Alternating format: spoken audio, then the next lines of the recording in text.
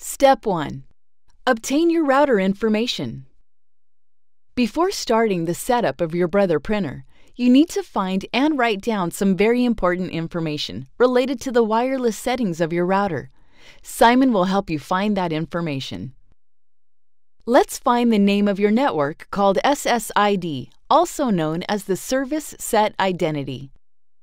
Click on the wireless network icon in your system tray. Please write down the information on the network line. This is your SSID. You now have all the necessary information to start setting up your Brother printer. Step 2. Install the full driver and software package using the installation CD. Insert the CD-ROM of your Brother machine into the CD-ROM drive of your PC. Important note: during the installation process, some system security screens may appear and differ from the current process. Please select any affirmative actions, for example, OK, Yes, Next, Allow, Continue, to progress the installation. Click on runstart.exe in the autoplay window. Select your language. Click on Install MFL Pro Suite Full Driver and Software Package. At the License Agreement window, read it and click Yes. If you see the Nuance PDF Viewer Plus window, click on Ignore to continue. At the Brother Printing Device Installation License Agreement window, read it and click Yes.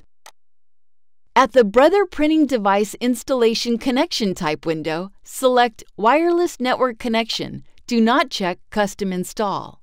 Click Next. If you see an antivirus or firewall security warning message window, click OK or Next to continue. At Wireless Device Setup Wizard window, choose Use your computer or the control panel directly and click Next. At the Setting Up Wireless window, select Temporarily Use a USB cable and click Next. At the Important Notice window, check the Checked and Confirmed box and click Next. When the Connecting your device and your computer window appears, connect your Brother printer to your PC with a USB cable.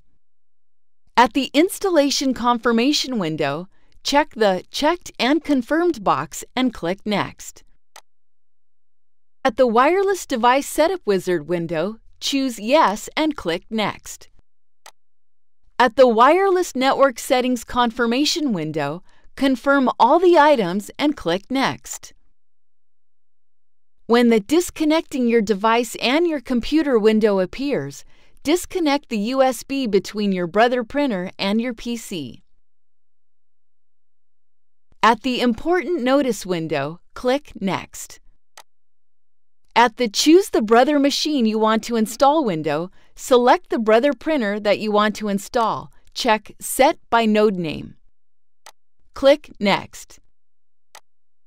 If a security window appears, check the Always Trust Software from Brother Industries Limited box and click Install. At the Online Registration window, click Next.